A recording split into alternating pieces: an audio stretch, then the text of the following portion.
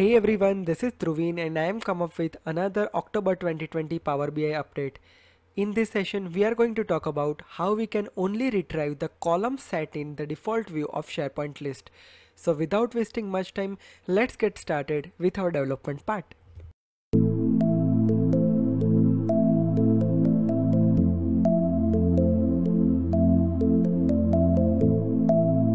First of all, let me show you my list data structure. So basically, I have the SharePoint list named leaves. You can see that by default, all item view is showing here. All item view is set as the default view of this SharePoint list. Right now, let's say I wanted to prepare Power BI report only using specific columns from this particular view. Right, so what I'm going to do here is I'm just creating a separate view for my SharePoint list, and then I wanted to load only that view from SharePoint to Power BI. Right, so I'm going to show you that step-by-step procedure over here. So first of all, let's say I'm just creating one separate view for that. So I'm just clicking on save as view. So I'm just copy my all items view, and now I just wanted to make Power BI view PBI report, right? And now let me just click on save. Right now my view has been saved. Now I only need specific columns, so I'm just removing unwanted column. So I'm clicking on add column, clicking on show hide column, and now let's say I only need this many of columns. I do not need any other additional columns like leaves type or select type. I just wanted to know this 6 column. Right, so I'm just clicking on apply. So my view will be looking like this. Now what I wanted to do here is I wanted to make this view as a default view.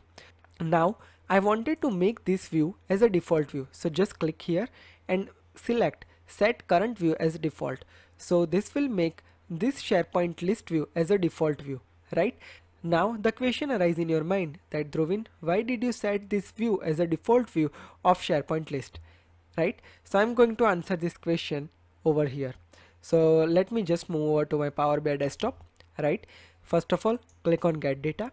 Before you get started, make sure that you have updated your Power BI desktop with the latest version of October 2020.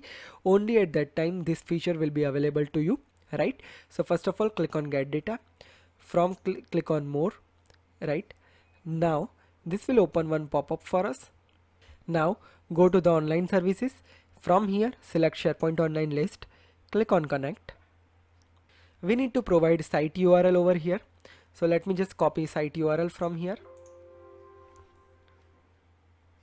So basically my site URL is this one, live application.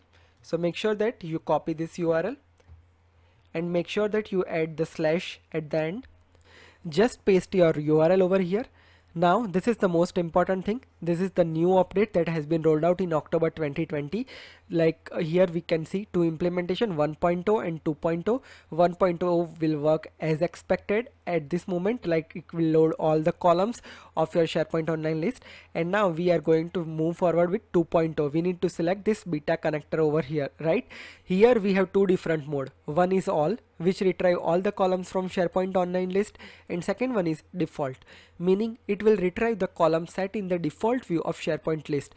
As I told you, I want to prepare my Power BI desktop report with only specific column of the view that I have created in SharePoint Online list. So I set that view as a default view, and that's the reason why that default view column will be loaded to this particular Power BI desktop report. And that is the reason that we need to set our view as a default view. So just select that one and click on OK. Now here you just need to sign in. So I'm just signing in my account. Click on connect.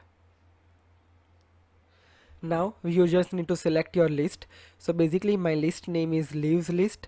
So I'm just selecting that list, and you can see that in preview we are able to see only the columns that are appear into the view.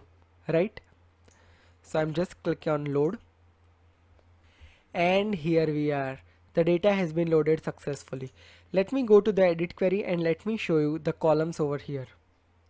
So this is my SharePoint list view, and here you can see that these 6 different columns are there, and only those 6 column has been added over here. Right, So this is how we can only load the columns which are available into default view of SharePoint Online List.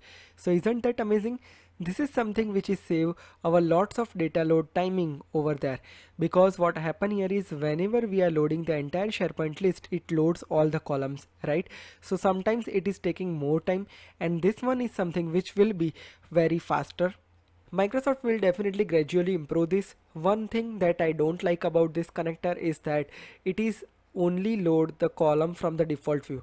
Actually, they should provide a functionality that a user can select the specific view from the selected SharePoint Online list, and we would be able to load the columns from the any view of SharePoint Online list. It should not be necessary that we need to make our view as a default view, right? But let's see, let's add that to our user voice into Power BI, and let's say gradually Microsoft will improve that feature as well. But till then, this is also good, right?